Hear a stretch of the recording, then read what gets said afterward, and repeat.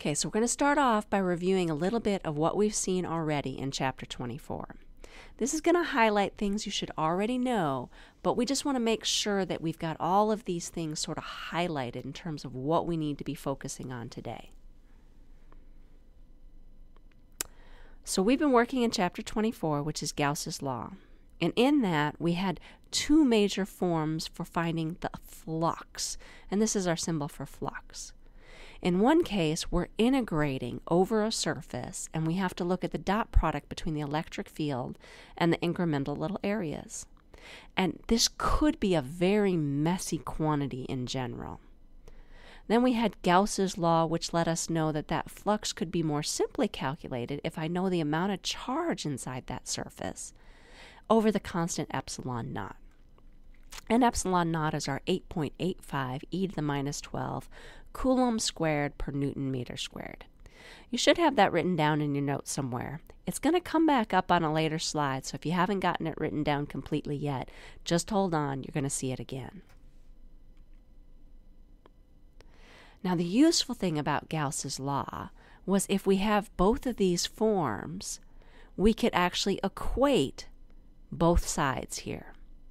And if the symmetry's just right, then this integral becomes much easier and becomes just E times the Gaussian area. And we talked last time about what makes that symmetry just right. If you do have that just right symmetry, though, you can use it to find the electric field on your Gaussian surface. You have to know how much charge is inside your Gaussian surface. You still have to use your epsilon naught. And you have to know the area of the Gaussian surface that actually has electric field going through it. Now let's review the units, because some of you guys have been messing up on that. If I've got my basic electric flux, it's going to be the electric field times the area.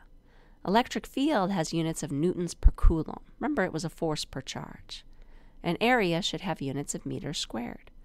So that means flux should be Newton meter squared per coulomb. And we should get the same Newton meter squared per coulomb even if we're using the other form of Gauss's law. Now, in order to do that, you have to take into account what units do we expect on charge. It's going to be coulombs.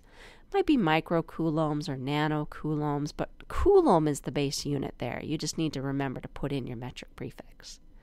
And here again is your epsilon naught, the 8.85 e to the minus 12 coulombs squared per Newton meter squared. I'm going to leave this slide up here for just a little bit before the end of the video. You need to make sure you have this constant written down, and then you're going to answer a couple other things on the paper in regard to working out some units.